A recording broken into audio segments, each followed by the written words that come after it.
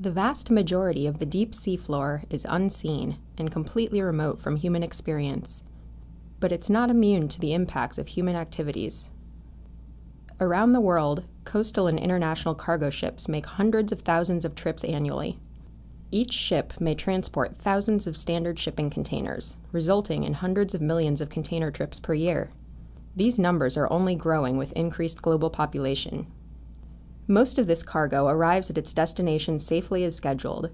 However, the routes traveled by cargo ships can be treacherous, and container loss is difficult to prevent. It's estimated that thousands of containers are lost each year as they are transported along international shipping routes.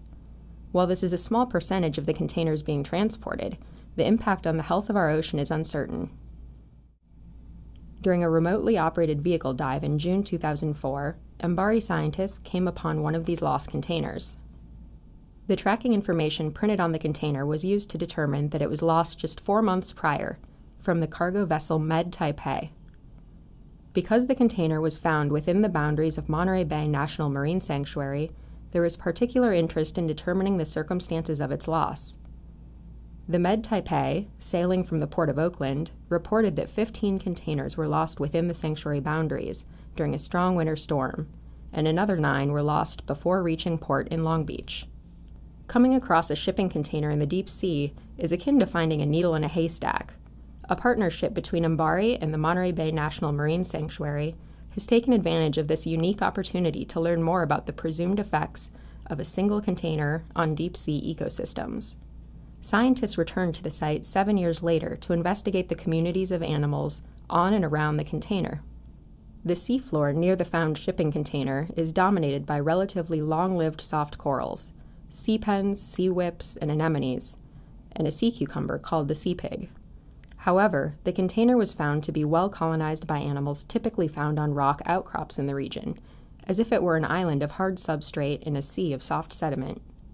The most abundant animals on the container were tube-building worms. Numerous young scallops were also present. The container seemed to provide a useful hard surface for a marine snail to lay its egg cases on.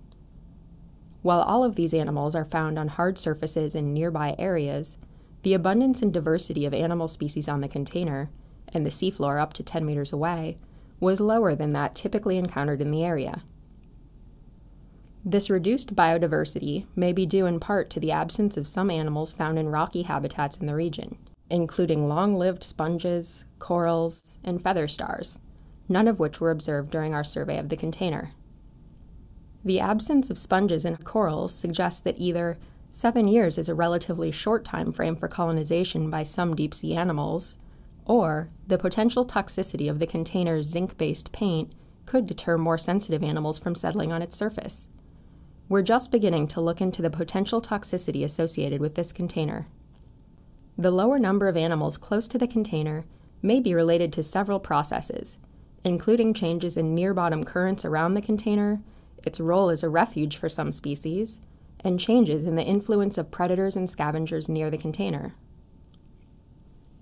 The presence of lost shipping containers on deep seafloor ecosystems is a consequence of human activities that is rarely seen or even considered. This study sheds light on the importance of basic research to understand the structure and function of deep-sea habitats.